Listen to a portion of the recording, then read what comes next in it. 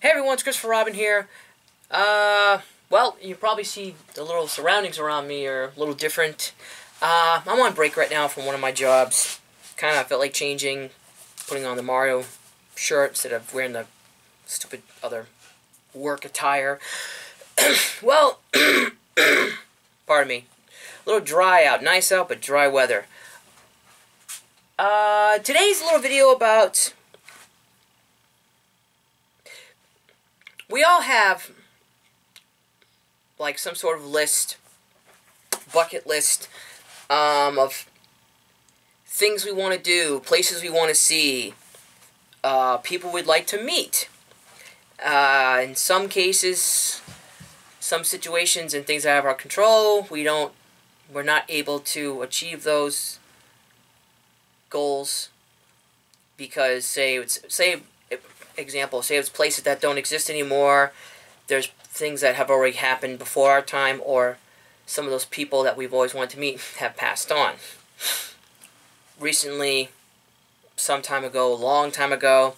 But today is a list of people that, my little list of people that I've always wanted to meet, people I have met, and some that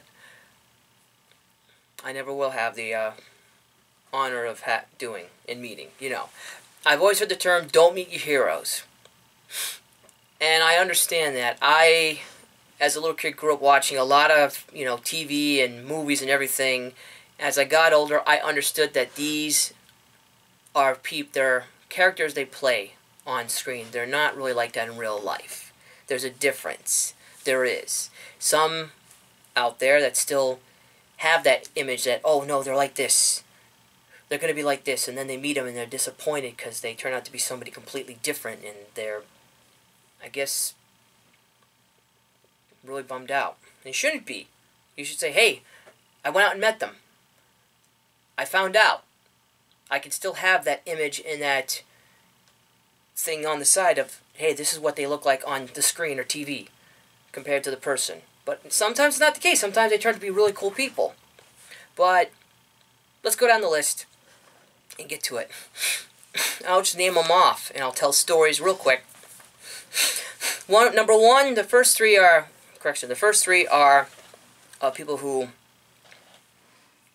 unfortunately, no longer with us. The Ultimate Warrior, Roddy Piper, Robin Williams, Michael Anthony and Sammy Hagar, Kurt Russell. I hope so.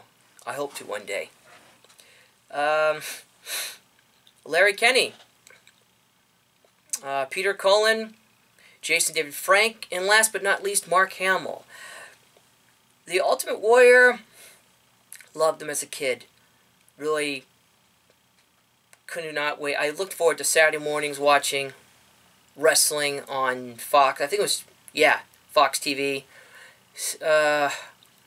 I was one of those people who's like, yeah, it's real. They're really like this. No, it's so, I'm into it. But as I got older, I still, in my head, said it was real, but I knew deep down it wasn't. It was fake. They're actors. They're people who put on, shows and entertainment for, all our purposes.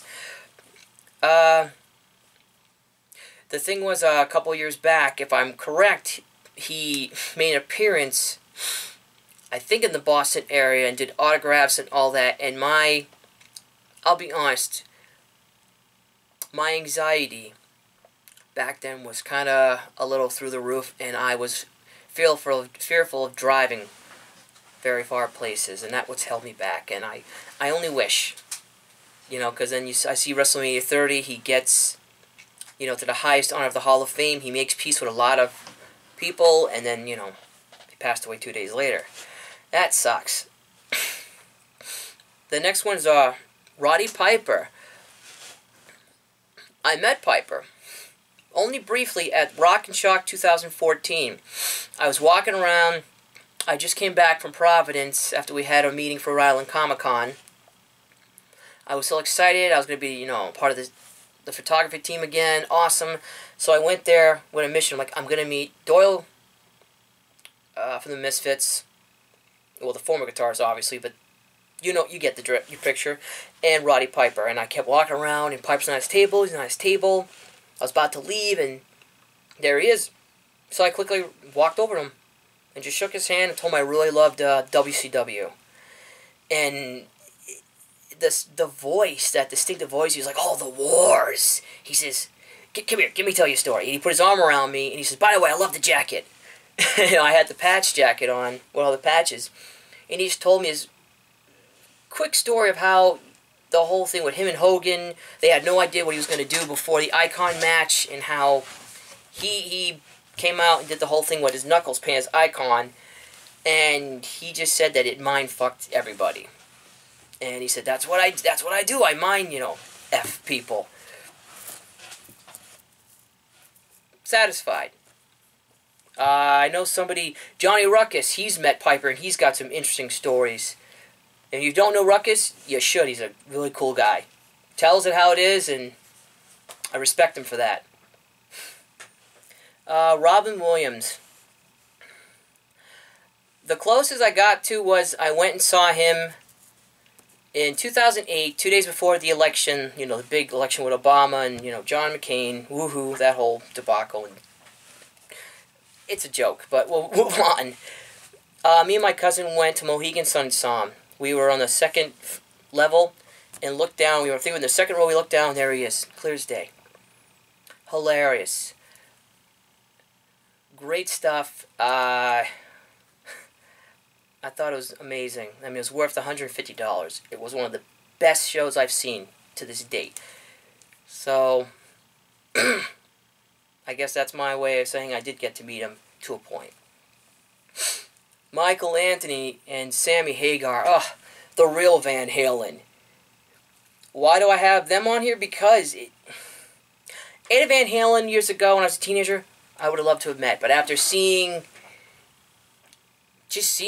him with the fallout with Sammy, to reunion with them, to 2004, to the same, crap, and him last year bad-mouthing Michael Anthony, saying that his bass playing, he taught him how to play bass, and, his vocal range is not the reason why Van Halen made it. Dude, really?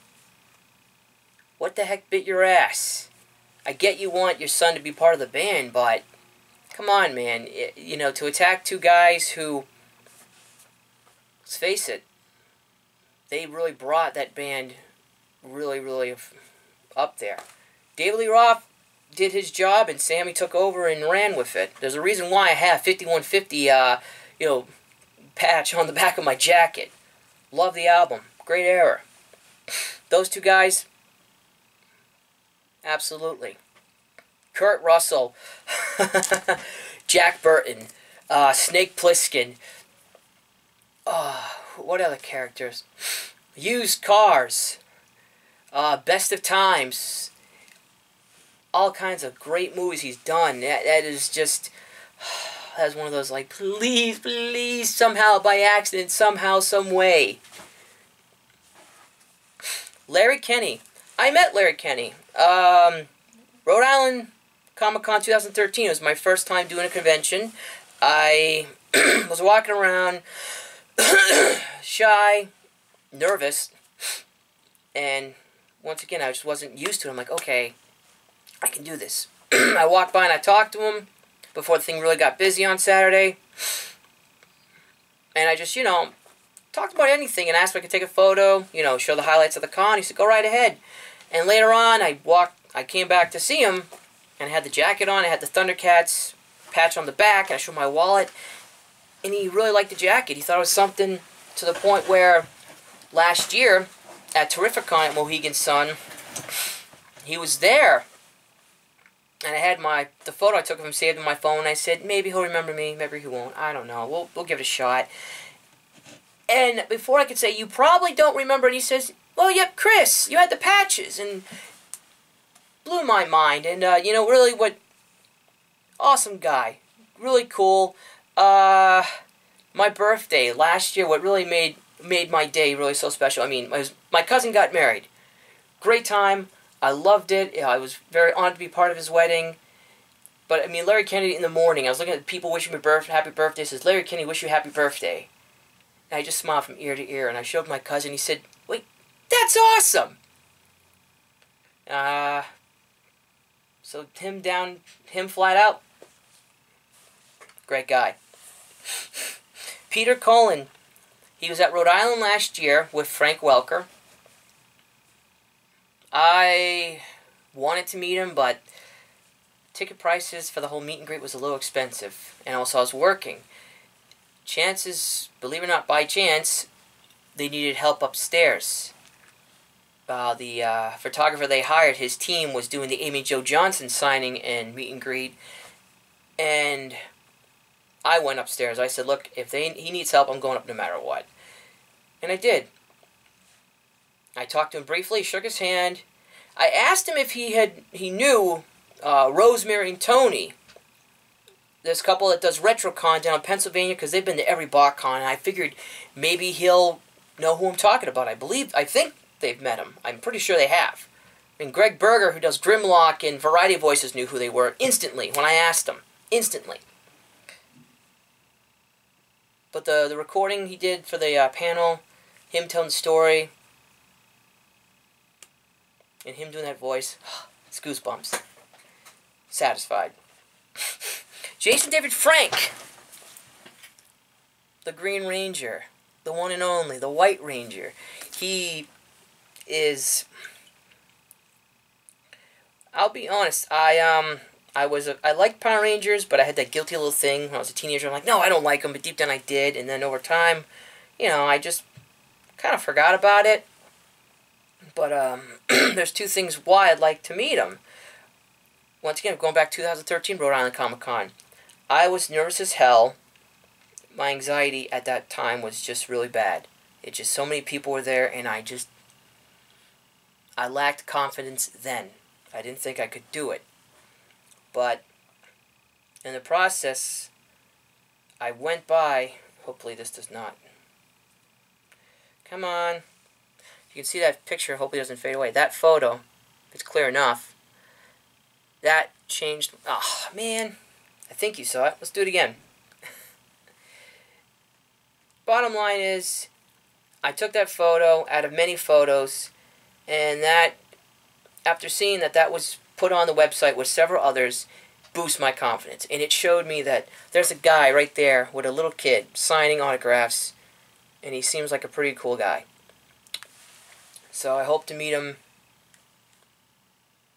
at this Rhode Island Comic Con coming up, man. 5 years, woo! 50th anniversary, baby. Better be there. It's in November. Stan Lee, and a whole bunch of other surprises. Trust me. Go. Do not hesitate. Go. And last but not least is Mark Hamill. Growing up as a child, watching him as Luke Skywalker, and believe it or not, I was a teenager watching Batman, the animated series. It took me a couple episodes, and then I saw the cast, the names, and I'm like, Mark Hamill. I said, who's he doing? I'm like, the Joker? He does, wait a minute. Luke Skywalker is doing the voice of the most iconic comic book villain of all time. Genius. He was at Cambridge, I think 2 months ago.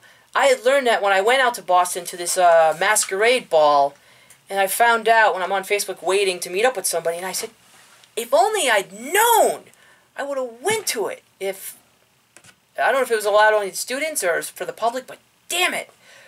So that's one of those, like, I hope so. One day, I hope. If not, hey, I won't be just, I'm not, back up. If not, then, you know what, so be it. It's enough of me yapping away. I've been talking quite a while, but there you go. There's my list of people that I've met, have met, and would love to meet. Because they're people like me and you.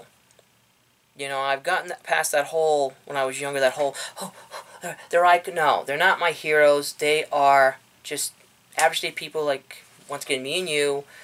You know, they just do something different. They act, and they have other things that go on in their lives.